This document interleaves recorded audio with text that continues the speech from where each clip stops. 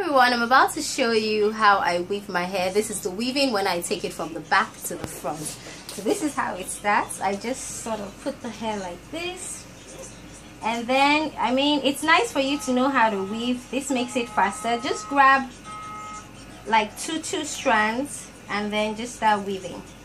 So you're taking it, and then every time you move it, you grab some more hair. See? You grab some more hair.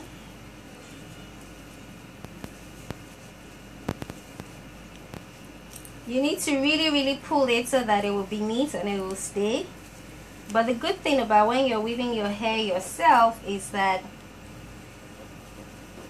you don't hurt yourself. If someone else was doing this, I would be crying right now. But no, I'm not crying. So you weave it.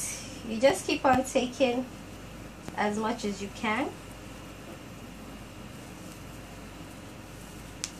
Now, of course, if someone else was doing this, they would be able to do like something more dramatic and all of that, but I'm trying to give you a style that you can do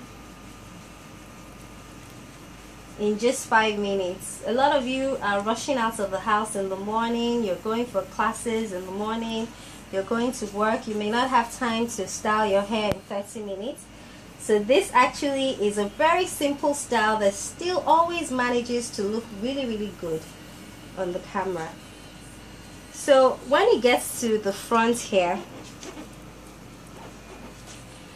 it's really up to you to decide how you want to end it.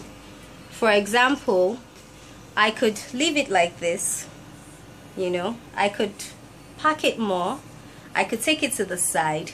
At this point, it's really up to you to decide. Now, I did something a little silly yesterday. First, I used a rubber band, just a regular rubber band, and I put it here. And so at least it held it so that whatever else I wanted to do, I could do it myself. Of course, it helps to have all these pins, and the pins help stay together. So whatever you did not catch while you were weaving, you just pin it. So you pin, you pin, you pin. Basically, the pins are just for things you did not catch while you were weaving. So if you manage to catch it well, then Flora, are we doing good? Yes, we are. Okpayemi is the one recording. Okpayemi is one of my